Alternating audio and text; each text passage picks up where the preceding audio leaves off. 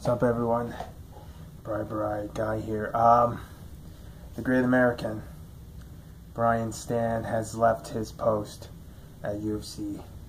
He was a UFC commentator for the last few years. He was an ex-UFC fighter, and now he's pursuing a career in real estate. I liked Stann as a commentator. He was pretty good. I felt that he was a little PG though, as far as playing the cards right, playing the cards politically correct. I felt that he would never really push the buttons, and he would never really criticize anyone. Not that I expected him to sit there and just shit talk all the fighters he was commentating for, but I felt that maybe he should have been a bit more honest with some of the fighters than he really was. With that being said, though, he was good at his job. He's very smart. He's very knowledgeable in the fights.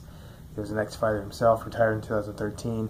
He had some great fights in that middleweight division. Obviously, he's an soldier.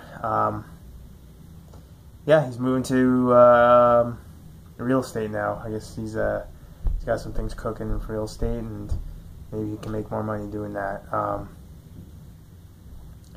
don't know how much money he's into UFC commentating and how lucrative it is, but he's gone. There's guys like Dom Cruz, DC, Anik, that guy from the WWE. I'm not really fond of him. Obviously Rogan,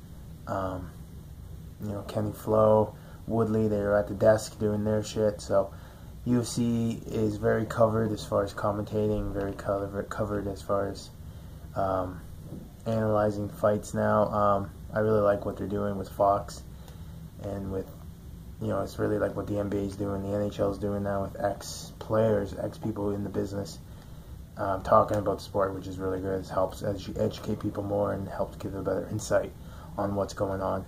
So regardless of Brian leaving, it's unfortunate, but UFC is in good hands, and hopefully wherever he ends up in life, he's doing well, and he's happy and healthy, and he's got lots of money in the bank.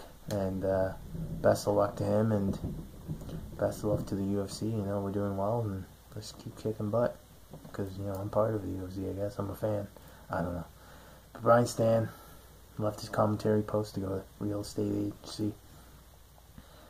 Cool. That's the news, and thank you for watching.